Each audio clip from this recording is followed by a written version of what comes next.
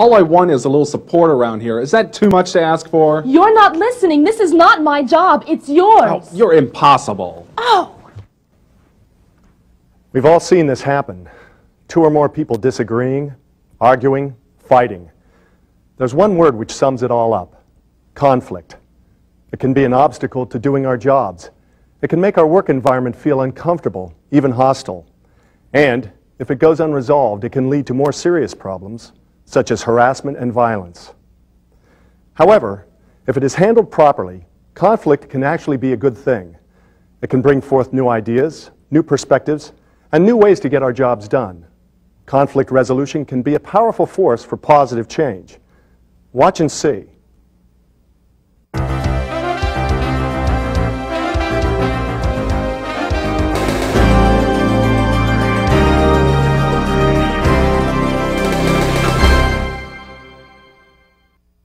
I'm extremely disappointed in you. You are not a performer. I asked you to come to me directly with any questions or problems. Whoa, wait a minute. Communication is what we need in this office. Wait a minute. I didn't have any questions. Conflict. Where does it come from? There are a number of different sources of conflict, but they all have one thing in common. Conflict is about differences. Differing expectations about job roles or instructions can be a source of conflict. Disagreements about who's responsible for what and what's the proper procedure seem to occur all too often. Differences in treatment, even if they are only perceived, can lead to arguments over status or resources. Who is more important and who gets first dibs on equipment or materials are often questions that aren't resolved easily. People with differing goals, values, or priorities can often find themselves in conflict with one another. Other conflicts arise from deeply embedded differences in habits, feelings, or beliefs. Even old conflicts that everyone thought had been resolved can come back to haunt us. Many times, holding a grudge about past disagreements can cause and complicate new conflicts. Kind of rude, I think. Don't worry about it. However, there is almost always some way that a conflict can be resolved. Understanding each type of conflict can help us find ways to deal with them. Let's take a closer look.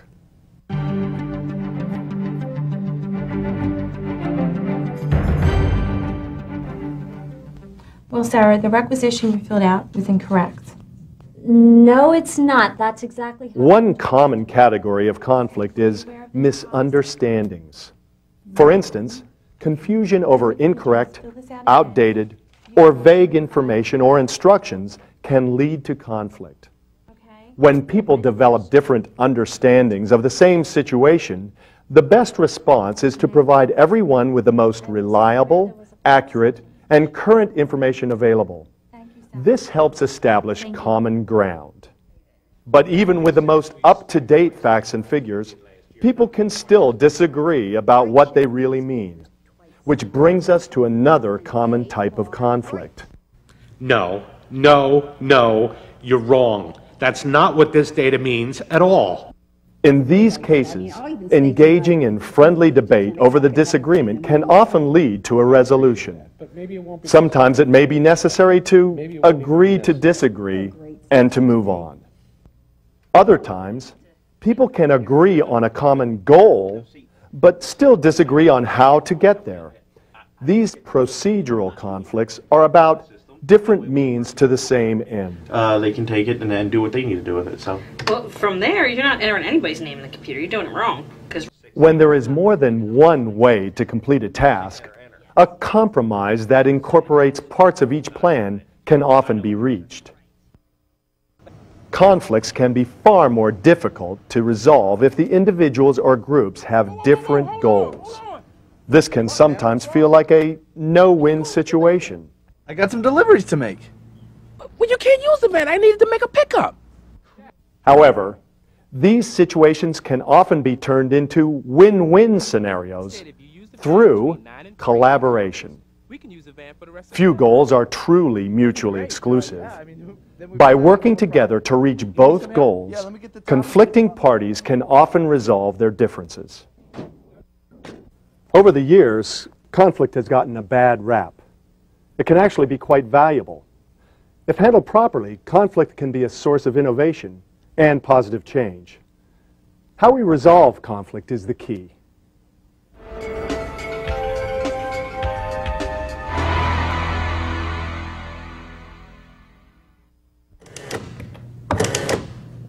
Close, but...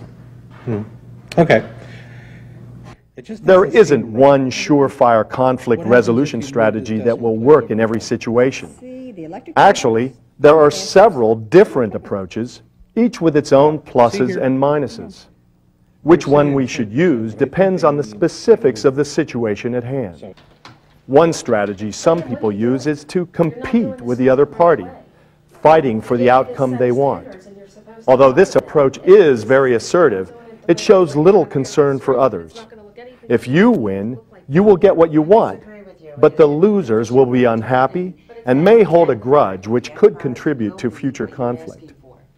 If the other party chooses to compete as well, they could end up winning, and you'd have nothing to show for your efforts.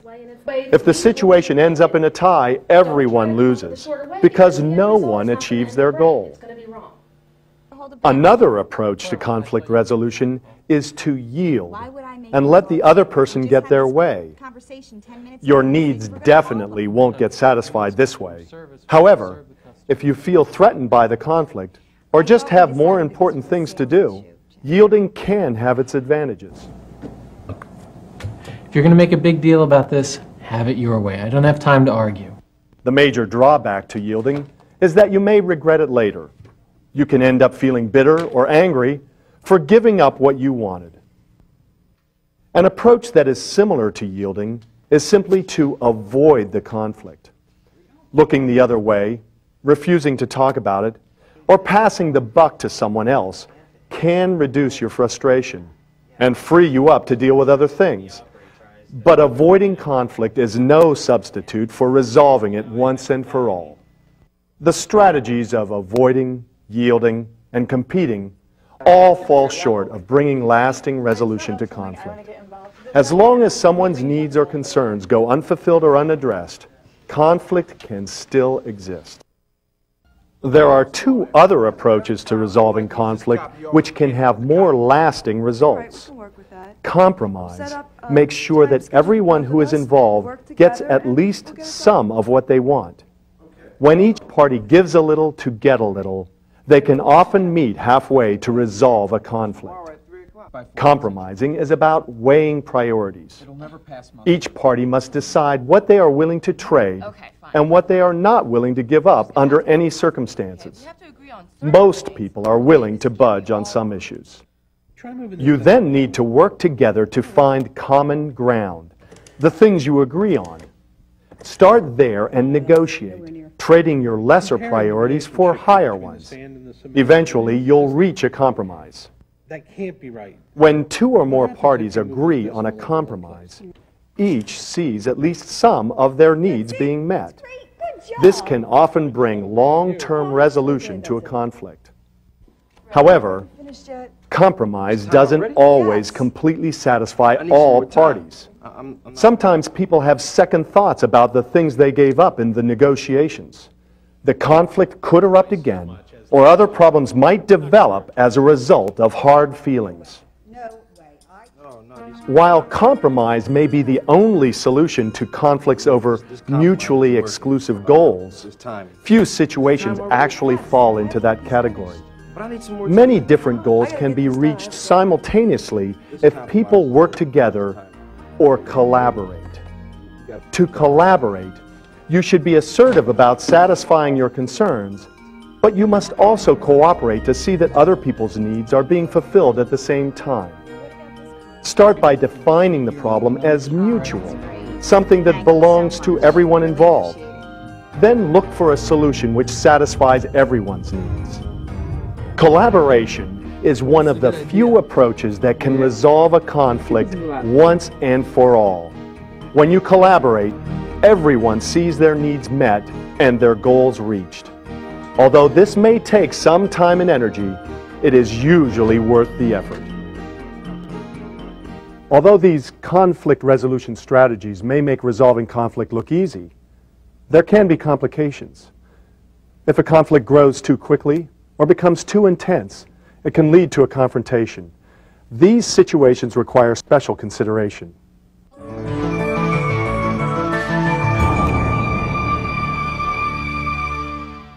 I'm supposed to add up. Do not add up to 3. They add up to 2, and I've been doing it for 15 minutes. Are you doing page 3 and page 5? If a conflict boils over into a confrontation, people may feel like their entire reputation or self-worth is on the line. These situations can be time bombs just waiting to explode. That's why it is important to know how to diffuse confrontations. When we are confronted, our reflex is often either to fight back or to run away, but neither attacking nor retreating will help to diffuse the confrontation or resolve the conflict behind it. It is important to resist these urges and try to work through our differences. First, let's take a look at the best type of verbal response we can make to a confrontation.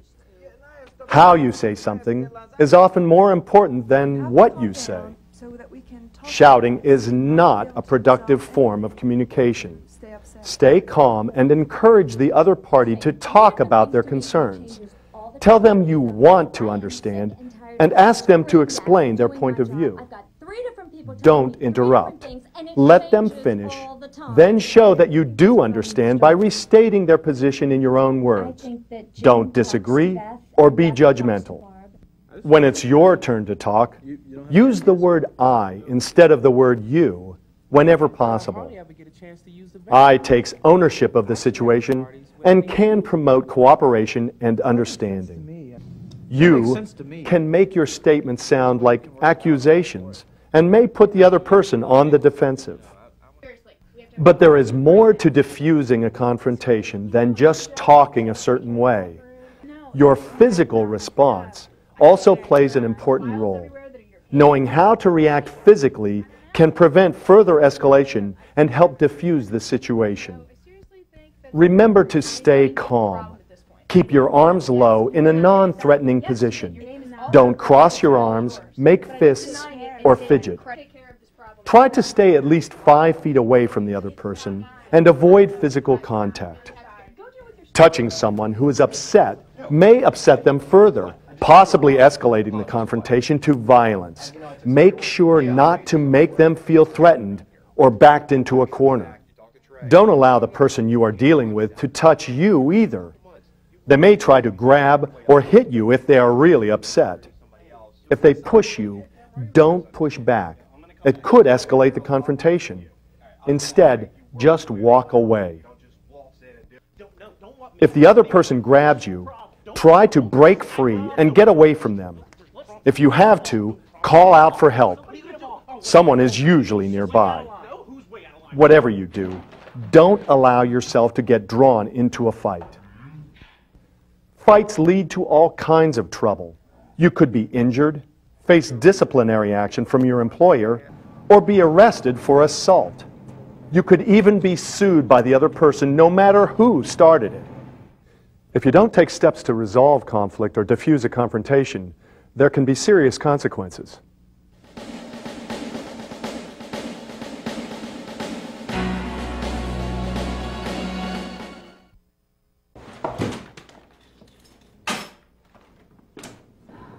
The first consequence is obvious. Conflict causes stress. Stress leads to frustration. Frustration leads to anger. Anger causes short tempers. It all adds up to more conflict. Another problem is that after prolonged periods of conflict, your patience may wear thin. You may no longer trust the other party. Communication may stop completely. This can lead to a stalemate where no further progress can be made. But escalation is probably the most serious consequence of unresolved conflict. As we have seen, prolonged conflict can sometimes lead to a confrontation. The nature of the conflict can change and become about placing blame or getting even. When the goal turns to hurting others, there can be very serious results. The situation can escalate to harassment, threats, and even violence. None of us are strangers to conflict. At work or at home, it can be unpleasant, disruptive, even scary. But because of its potential consequences, we can't allow conflict to continue unchecked for very long. Let's review what you can do to help resolve conflicts.